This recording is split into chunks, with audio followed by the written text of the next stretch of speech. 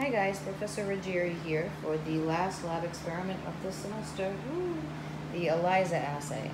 So about 30 minutes prior to actually starting, you're going to want to go into your refrigerator where you presumably had this green bag, inside which was this little bag right here, containing not these three, but all the other tubes here. So you should have a positive control, a negative control, and then patients A, B, C, D, E, and F.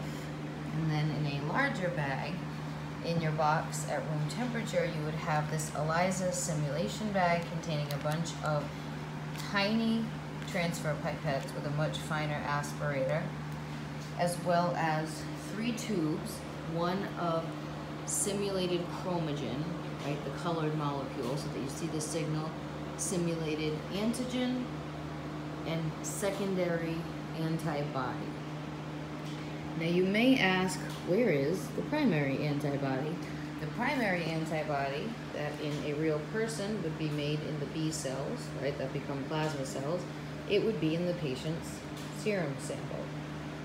So that's what we're working with here. So I want you to keep the big picture in mind.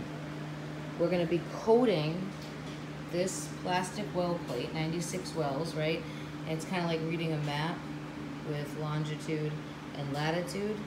Right? We have the coordinates, so the rows are labeled A through H, and then the columns are labeled 1 through 12.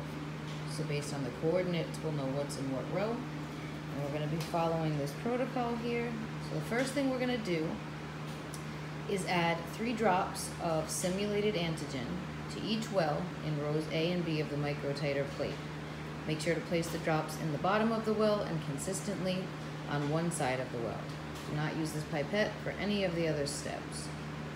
For each of the following steps, 4 through 11, make sure to consistently add the drops on the opposite side of the well from the drops of the simulated antigen. Okay? And there's a figure, it says, to show how they should be distributed.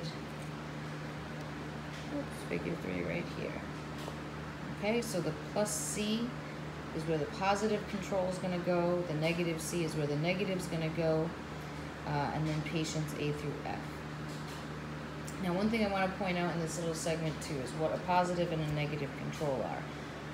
You are not going to know if your test, your assay is working or not, unless you basically internally check its validity.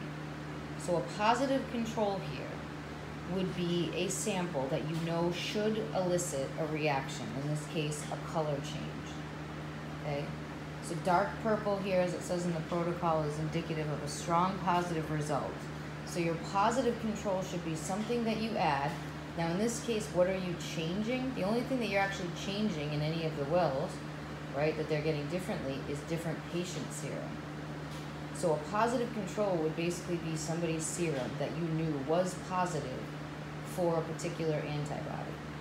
The negative control should be something that you know will definitely give a negative result or generate no result, here meaning a green color. We want to check the validity, because what happens if our positive control, the one that should give us the purple color, doesn't? Right, then that means that something's wrong. Either something's wrong with our positive control or something is wrong with the rest of the test.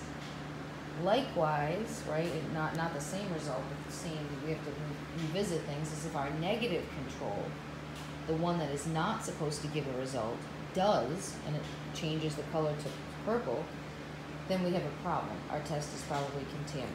Hey guys, because this is such a tedious process, I'm not going to record me pipetting into all the wells, but I did want to show you, I have the simulated antigen in my pipetta right now.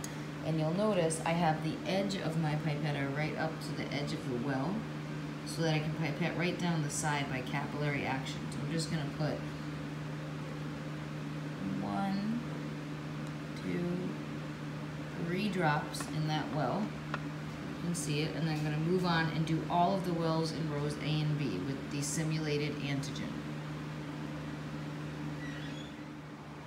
Hi guys, so what I've done, and you'll follow along with the protocol, is basically you have pre-coated the bottom of rows A and B with the simulated antigen.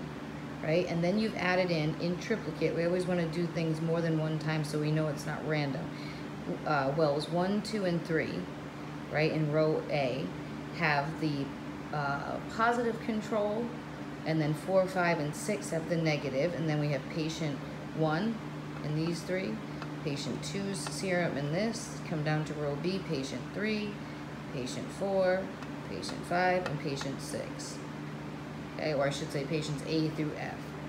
So right now, in these wells, we have the antigen, and then if any of these patients' serum, right, and definitely the positive control in wells 1 through 3, there should be this metaphorical sandwich between the primary antibody and the antigen that's now stuck to the bottom of the well.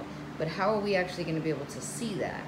This is when we're going to come in, and then I'll film right after I do it, is I'm going to add 3 drops of the simulated secondary antibody, which also doesn't have a color, but right after I add that, I'm going to add 3 drops of the chromogen.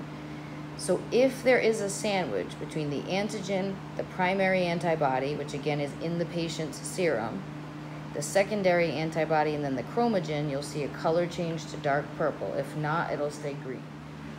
Hi guys, so it says to wait about 5 or 10 minutes to reveal your results, and mine are not perfect, especially because in the first 3 of row B, I actually ran out of the chromogen. So I don't know if it's negative here because I didn't have chromogen or because it's actually negative. But this is important to note. Our 3 positive controls are purple, as to be expected.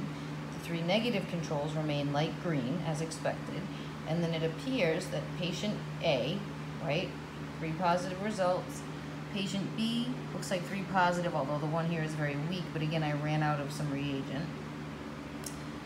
Patient C, negative. Patient D, positive. Patient E, negative, and patient F, negative, according to my results. And I'll post a picture as well.